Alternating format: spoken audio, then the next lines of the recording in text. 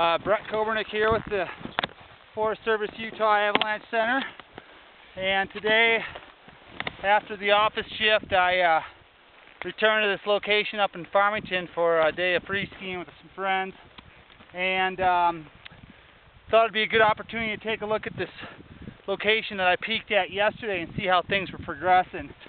I just did a quick hand pit here, didn't even get my shovel out. The idea is just to keep moving, gather some data and keep moving to check out more locations, as many as possible.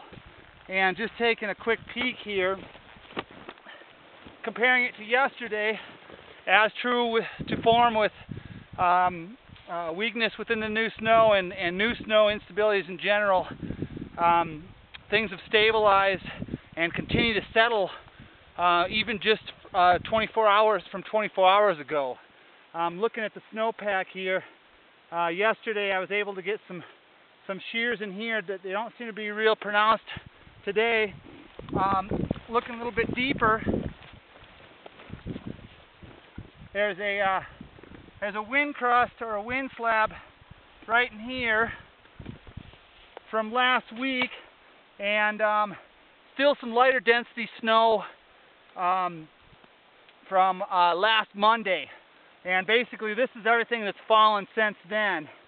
And checking the hand hardness of it real quick, fairly light density up here, gaining strength through the mid portion, still a little punchy, little soft down in this portion here. And I was noticing that I'm still getting able to get a shear there. It's not really anything to get too excited about, but it's still present. It appears to me that it is not quite as sensitive as it was yesterday. I was noting that while walking up here, the fresh snow didn't feel quite as punchy as to be expected with new snow instabilities. I'll just do a quick shear test here to demonstrate the shear above that wind crust. Again, this is all done with my hands, and only about 2 minutes of excavation required to perform these tests. There it is,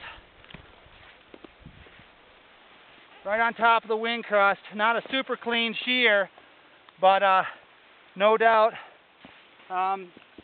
still there. Again, doesn't seem to be anything to get too excited about. As the days progress, this will probably just continue to disappear. So there you have it.